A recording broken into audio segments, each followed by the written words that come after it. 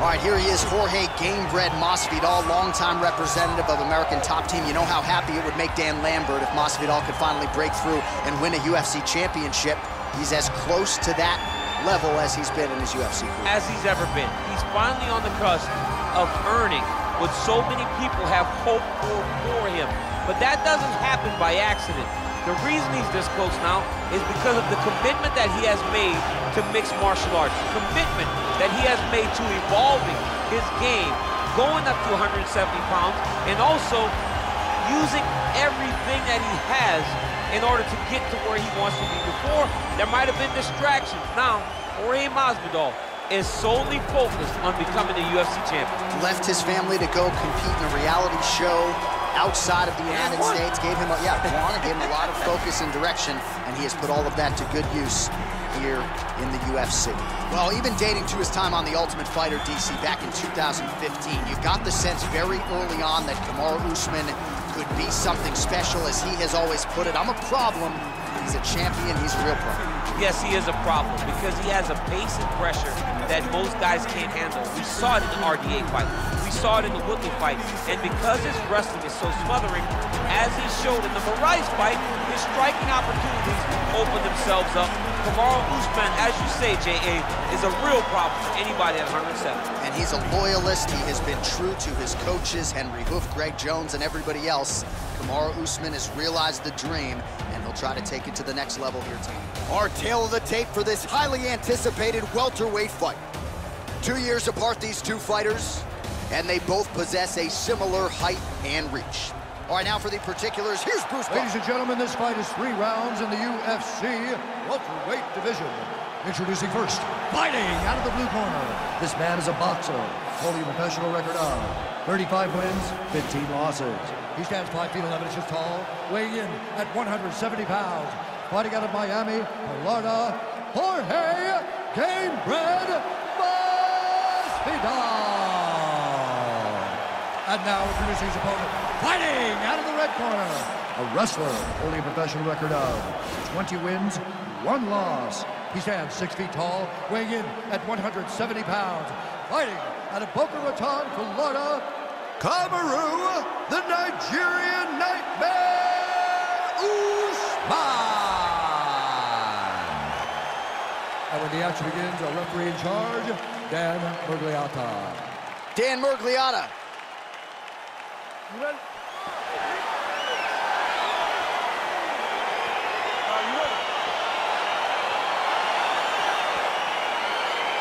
All right, so here we go, round 1 of this highly anticipated tilt between the strong striker and the decorated grappler.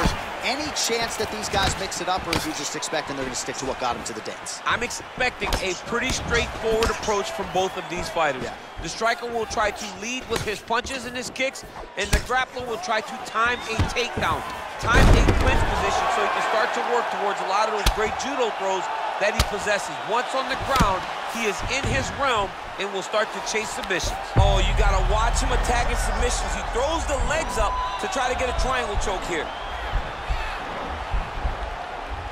Watch triangle, watch triangle.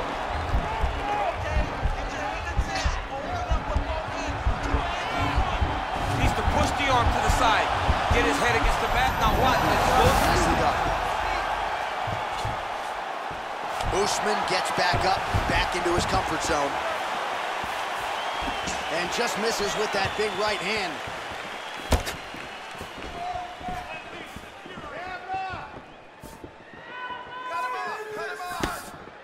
Trying to establish that jab once again. A lot of power on display from Kamaru Usman as he lands yet again there. Kamaru Usman showed in the Kobe Covington fight, not only is he the best welterweight in the world, he may just be the toughest welterweight in the world because he went through the fire in order to retain that title. Good jab. Big, powerful punch lands. Now he gets back to range. That is as big a strike as he has landed thus far tonight. Big, massive shot lands. Look at how tough his opponent is, though. Still standing, still in their fight. Back to the feet. So just over 20 total strikes have landed for Kamaru Usman. Over and over, he's landed these big body kicks. And both guys really throwing with authority. He's doing a really good job of getting on that high crotch and just following the action. All right, so you got to be careful playing on the ground with this guy. You don't want to mess around for too long. All right, close guard now. You got to be careful, though. He's got a lot of submissions off his back.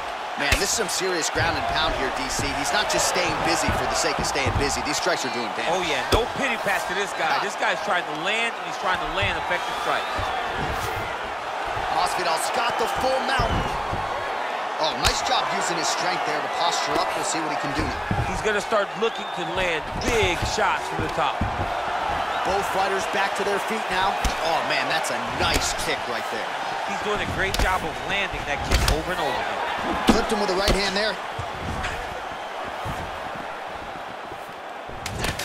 10 seconds to go in round one. Oh, that's a nice strike. That's a really strong leg kick there by Kamaru Usman.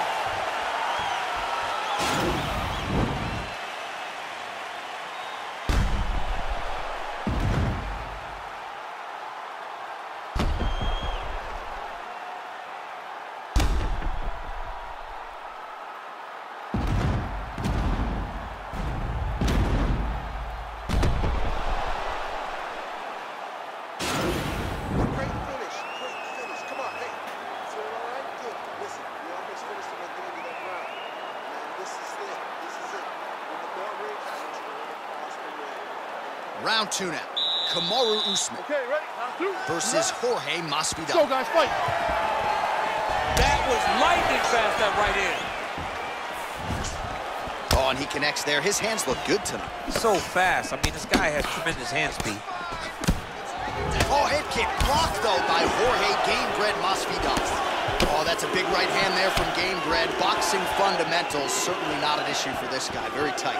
He's as sound as they come, right? A lot of times you see a guy that comes from a street fighting background. You don't really stand after you take a head kick like this. That is such toughness to even be on his feet right now. Oh, big left. That one snuck in. Nice strike. And now Masvidal's lower jaw now starting to show signs of swelling. He's in trouble. He's hurt bad. Oh, he might be out.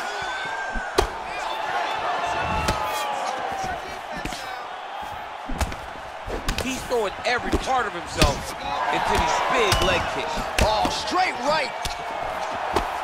So we call on the fight stats here unofficially. Look like it did stun him a little bit. He needs to start looking to finish now because he's got his opponent hurt very bad. Oh, he might be out. Oh! Oh, big left hook there. Well, he's really picked up the pace here in round two. Much more aggressive now here and starting to find himself in the pocket. This fight's going to be over. What a great way of mixing up his attack.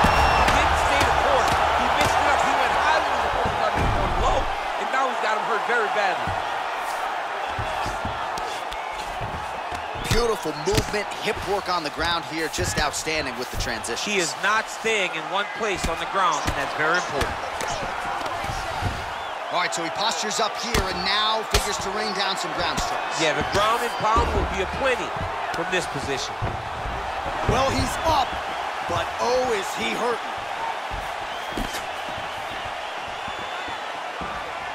Big kick. He didn't like that left hand.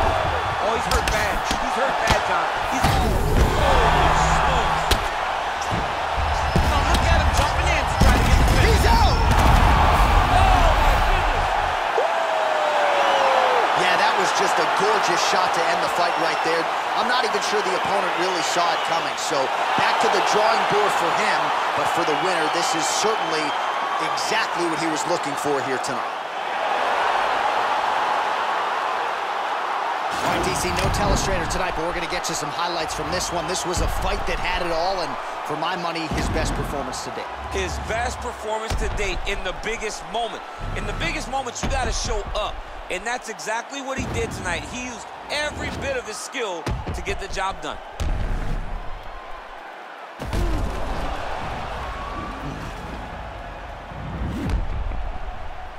Buffer has the official decision.